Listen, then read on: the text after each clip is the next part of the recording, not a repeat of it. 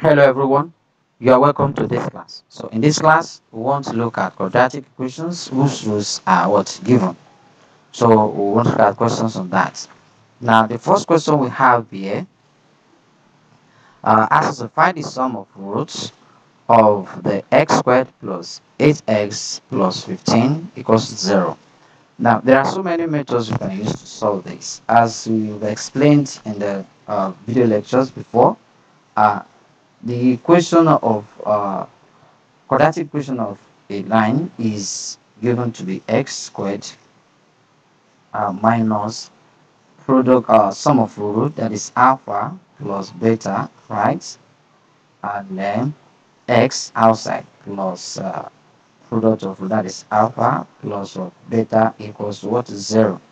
Now looking at what we have there here, which is x squared plus 8x, right? And plus 15 equals to 0. So we can confidently say that 15 here is a product of the root because it's alpha is directly under what alpha plus beta, and we have plus here. All right. So that means alpha plus beta is 50 after multiplied by beta is 15. But when you come to this place, this one here, so we can say that alpha plus beta, which is the sum of the root. Don't forget there's supposed to be a minus. This minus here, right? You put a minus, and we have x here, and equals what? 8x. Right. So what we want to get is this. This x is this x, right? And this alpha plus beta is this 8, and goes with the minus. So that means we want to get alpha plus beta here. So what we're going to do is alpha plus beta, sorry, excuse me for that, into minus x. So let's divide both sides by minus x. So divide by minus x by what? Minus x. So this minus will cancel this x. So we have alpha plus beta, which is the sum of the roots, and then x cancel x. That gives us minus what? 8. So which means that the sum of the root which we are looking for is minus 8. I hope this is very clear. Another way of doing it, let's say for instance, you are in exam hall and you did not remember the formula. So what are you going to do? What are you expected to do? To find the sum of the root. So since you know how to factorize, you have x squared, right, plus 8x plus 15 equal to 0. You can factorize this. You can solve the equation, quadratic equation, by looking for the value of x. You're going to have two values. So that will be the roots. So in that case, this will give us x squared. And what we have there, this is a constant because the power here is the coefficient of x squared is 1. So we consider this. So what we have there is plus 8x. So we can make use of 3x plus 5x to replace the 8x here. So, and then that means we are looking for the product of two numbers that we add together, that will multiply, that will give us 15. And when you add them, you're going to get 8. And 3x times 5x will give us 15x squared, right? And if you add 3x plus 5x, give us what? 8x plus 15 equal to 0. So from here, you can then solve further. So you combine these two. So what is common is x. And you open the bracket. That is x plus 3. Am I making sense? Excuse me. And what is common here is 5. Then x plus what? 3 equal to 0. So from here you have x plus 3. Then x plus 5 equals to 0. So that means that x plus 3 equals to 0, or x plus 5 equals to 0. So which means x equals to minus 3, or x equals to what? Minus 5. So these are the roots. So the roots of this equation is minus 3 and minus 5. So the question has to find the sum of the roots. Sum of the roots means we add the roots together. So that means minus 3 plus minus 5.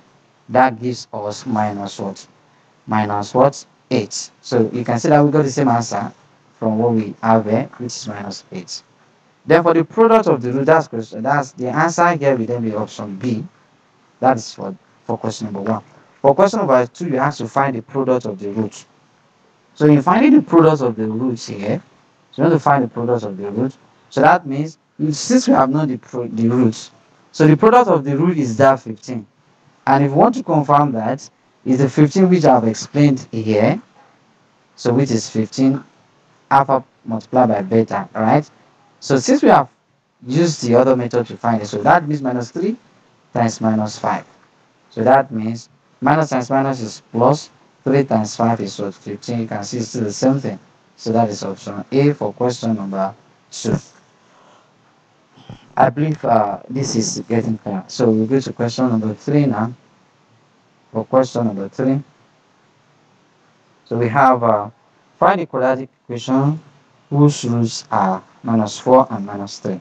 So I also teach you two methods here on how to solve this. So in case you forget one, you should be able to remember one.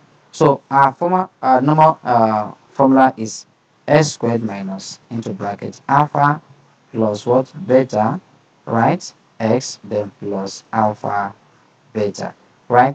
So what we're going to do is this. So let's find alpha beta first. Alpha beta from the given root we have is minus 4 plus minus 3, and that gives us minus 4 minus 3, that gives us minus 7. Then alpha beta, we then go minus 4 times minus 3, and that's going to give us 12. So let's now put this value into this equation. That's going to be x squared minus into bracket, then the alpha plus beta is minus 7 x outside plus alpha beta is 12 equals to what, 0, right? So this is going to give us x squared minus times minus is what, plus 7x plus 12 equals to what, 0. So that is how to solve that, and that gives question number the option x squared plus 7x plus 12. That's option B, right? Good. Then so another method of doing it is this.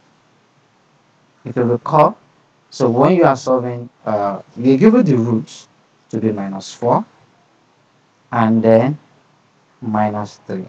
So we want to introduce x, that means we are saying x equals to minus 4 or x equals to minus 3. Now we want to make this equation to be equal to 0, this equation to be equal to 0.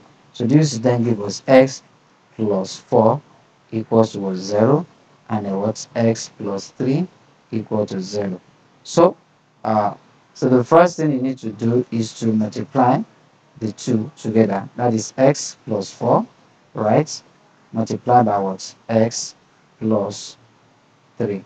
So to form equals to what, 0. So this multiplied by this equals to what, 0.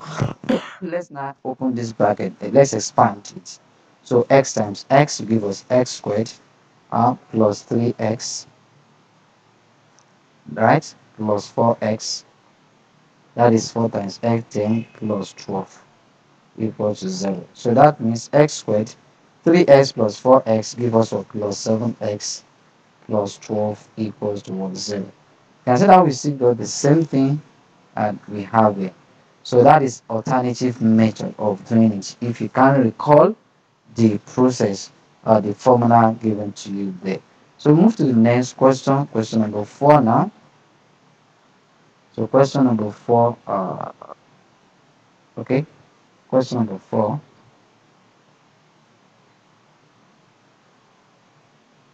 Okay, now, so the same thing here, find the quadratic equation whose roots are this and this. So the same thing, we make use of x squared, right, minus alpha plus beta x, then plus alpha beta equal to 0. So let's find alpha plus beta. So the roots are 2 over 5 plus this will be then be equals to 3 minus 3 minus 3 all over 2. So let's find this first. So this is going to be 2 over 5 minus 3 over 2 let's find the LCM. So which is 10, and then this is going to be 4 minus 2 here, that is 5, that's going to be 15.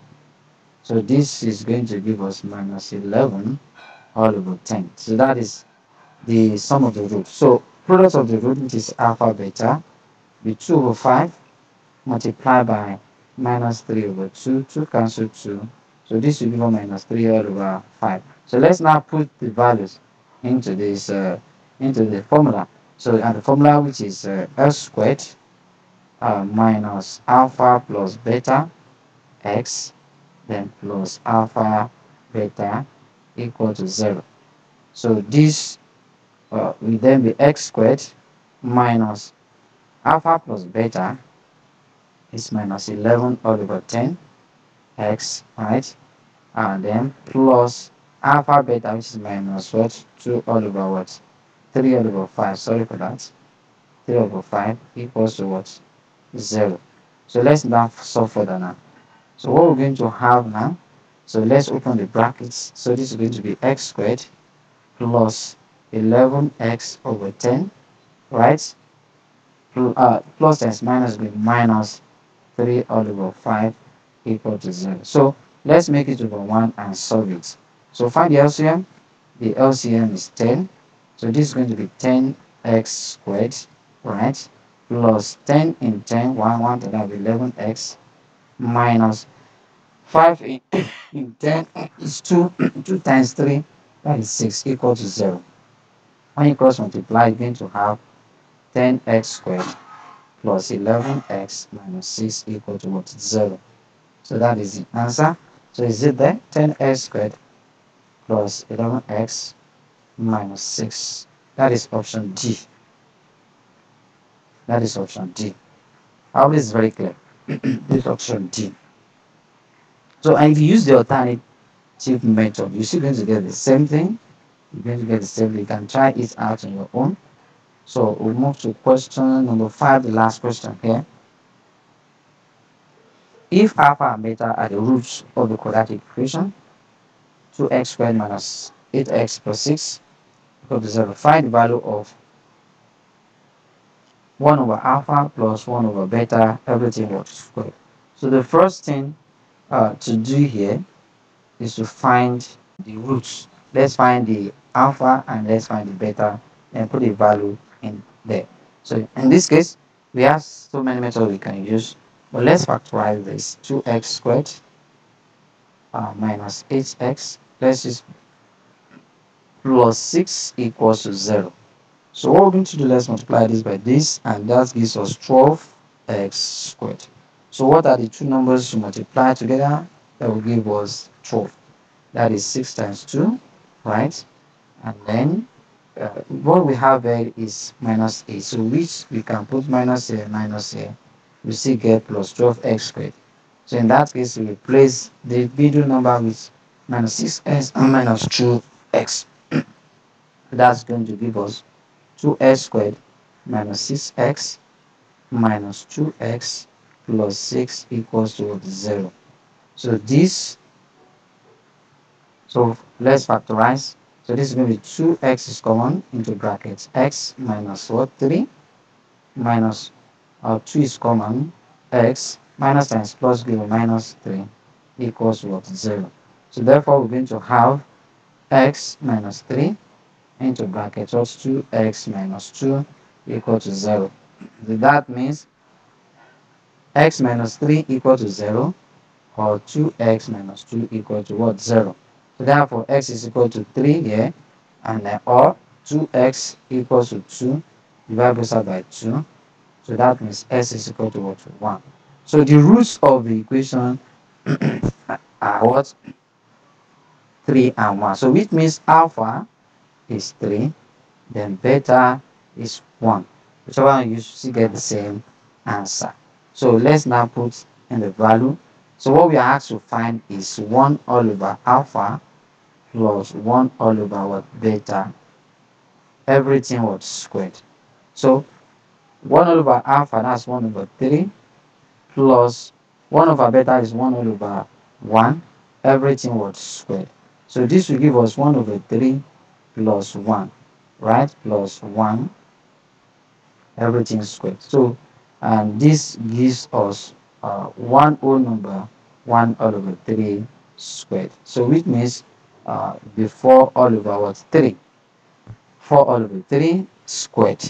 So square root of 4 is 16. Square root of 3 is what? 9. So 9 and 16 is 1, right? And 9, that is remainder 7 all over what? 9. And the answer gives us 1 whole number 7 over 9. That is option B. How this is very clear to every one of you. So this is where we're going to stop in this video. If you find this video useful and helpful, don't forget to give us a very big thumb up, and make sure you subscribe if you're a new subscriber. So we'll meet in the next video. Bye for now.